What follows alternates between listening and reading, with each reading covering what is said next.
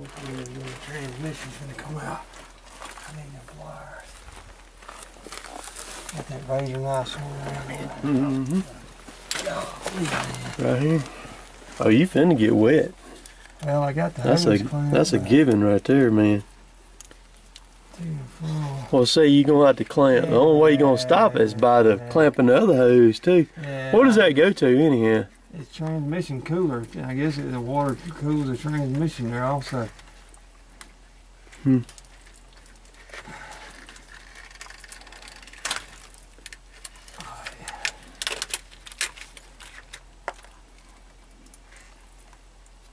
Where they connect up at up there, Danny? So when you turn them water valves off, it don't shut it off or anything. Y'all see this? We got a real live hose clamp kink right here. Y'all see him?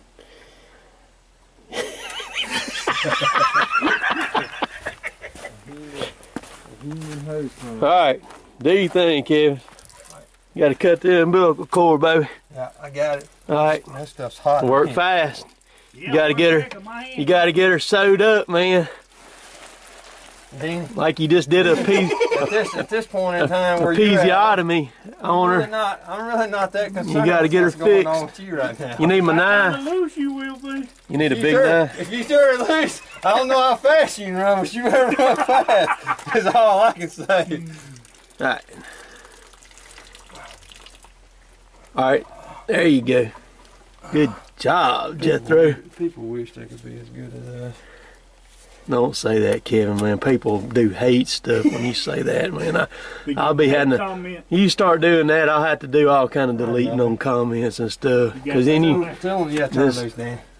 Yeah. Tell them to come on out here and they lay under this truck. And, oh, don't say that. These people done it, man, way better than you ever thought about doing it, man. We ain't nothing. We ain't never logged before, considered what some of them folks think. I guarantee you. Be all kind of hating going on. I'm telling you. See, you ain't the one got to deal with the comments. It's me. How'd you know I started leaking? When I stopped up over talking to Scott, I smelled it. You saw it? Oh, smelled it. I thought I smelled it this morning. So your woofer still works, huh? Yeah, my woofer still works. Oh, good. You out of breath from holding them hoses over there or what? I'm out of shape, dude. I'm going to show you. What you going to show me? A little damage back. Okay. We ready? You running in the rain a while ago?